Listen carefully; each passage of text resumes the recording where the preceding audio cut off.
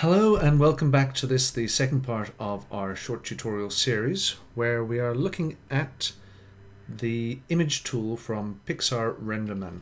So it's part of Renderman Studio, and we've been looking at how it actually benefits us in production.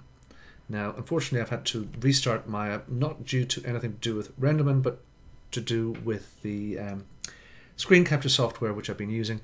It causes a few glitches, particularly when I'm trying to do some things between the image tool and Slim. So it's nothing to do with Renderman, it has to do with Cam Studio, which they're both very good pieces of software, they're just not necessarily built to work together. Let's go back and have a look at just launching the image tool. So to make sure it's working, we go to Renderman Render Options, go to Display, Preview Style, have our bit depth set to 32, and let's go to render. Okay, which brings up our image tool catalog window as it's known. Okay, now I want to actually make sure that this is always on top, because that makes it much easier for me to deal with anything I'm doing. So I right click in the window and I go to always on top. Okay, let's hide this now or dispose of it, we don't need it. In the first tutorial we had a look at quite a few of the view tools. So we looked at reset pan, fit image, zoom in, zoom out. Also looking at the shortcut keys which we can use for that. So if we just go to under drag, and we have, oops, let's just set our shortcut keys here under drag to pan, so we can actually pan here and zoom in and out. Okay, so it's the general behavior out of the box. So let's just go view and reset pan and zoom. Okay, a couple of extra things that we can look at here from the view window here are the RGB, alpha and luminance values. So these can be accessed either by using the right click menu and view, or they can be accessed using the keyboard 1, 2, 3, 4, 5 and 6. Okay, they can be useful to people at times, not something I would tend to use greatly myself. For the next section we'll be looking at, which is what most of this tutorial will be about, we'll be looking at the window which is referred to as the It window. So we can either right click, go down to Windows and go to It, or we can Control and R, which will raise it.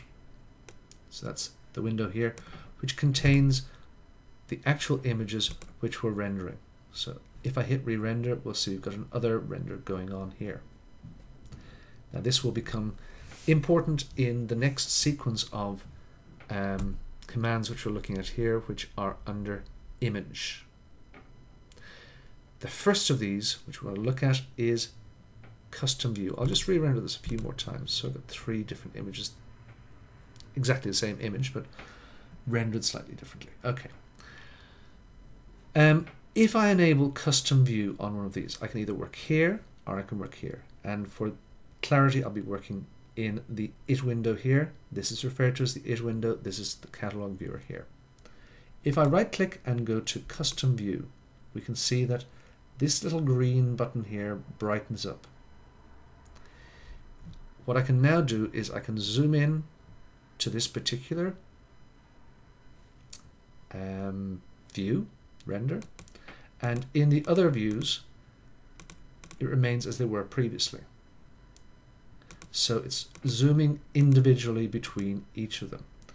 If I turn off custom view here, the view and pan is the same between all of the renders within our catalog. Okay, so that's what we're doing. We can enable custom view in 1, or we can enable custom view in 2 or 3. For instance, here I can just pan across here. I can move down here. If I make another render here, let me just go and re-render. So we've got 2 that have custom view and 2 that don't. So if I work through them, we'll see the first one has a custom view, second one hasn't. And we can again right click and turn off custom view to make them all the same view. Okay, may be useful to you. Just knowing what the button does can be quite handy to start with. Okay, so the next thing which we want to do is having a look here at, for instance, with this E3 here, I can set it as a background image. So right click, background. This becomes important when we move on to the next section, which we'll be looking at what happens when we drag. Okay.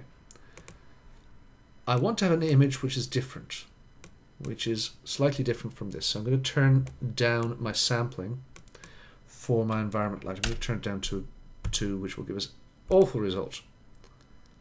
Okay, so that's the sampling turned down to 2. Now, because I've set my background to this image here, and if I go to right click and drag and set it to wipe, what I can now do is I can drag across the scene and see the effect between the two different renders. So this is my background and this is my foreground. Or in actual fact, anything which is selected, whatever is selected in purple, will be my foreground. So let's just, oops. So that will be the background. Let me just make sure I've got our drag set to wipe. No, I was wrong. It is just the one which is on the top, so it is a background. My bad, my wrong. Apologies for that. Okay, so the next thing which is quite useful to us here with image, we can save out images and reload images, delete, put in image sequences and generate a flipbook, which we'll possibly have a look at in a future tutorial. But what I want to look at here quickly is what the other things that we can do with the drag button are. I'm going to ignore multi because it can be quite confusing. Pan is the one which is by default most useful.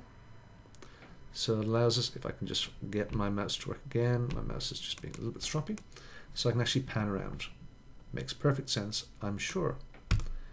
But right click and go to drag, crop.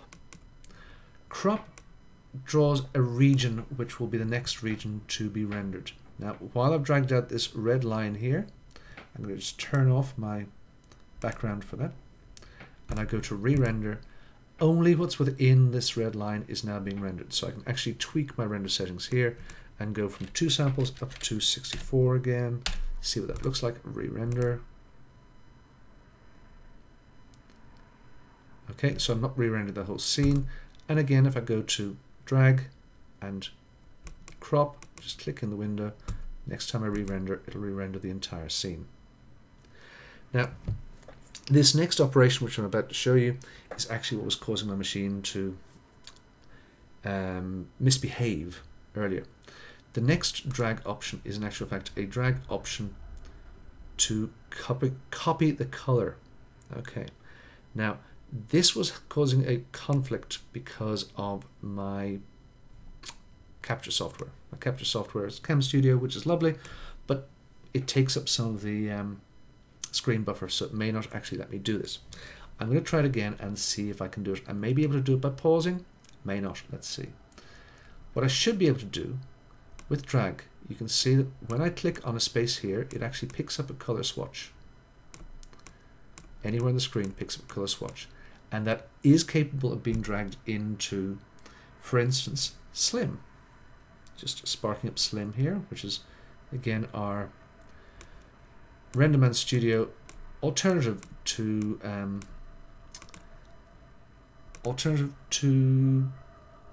Hypershade. Excuse me, going a little bit mental there. So let's just make a new palette, file, new palette, and in this palette I'm going to put in a surface. Let's just put in a surface which is going to be a material, say a GP surface. Okay, so what can happen if it lets us is I can drag between here and here, but it won't let me do it while I've got my screen capture on. So believe me, this does work. I'm going to stop this, just going to see if pause will help, and indeed it won't let me do it at all when I'm when I'm working with Cam Studio. So what I'm going to do is I'm going to call a halt now, cut this particular tutorial short, and I will just drag this while you can't see it happening. But it does happen. So trust me, it does happen.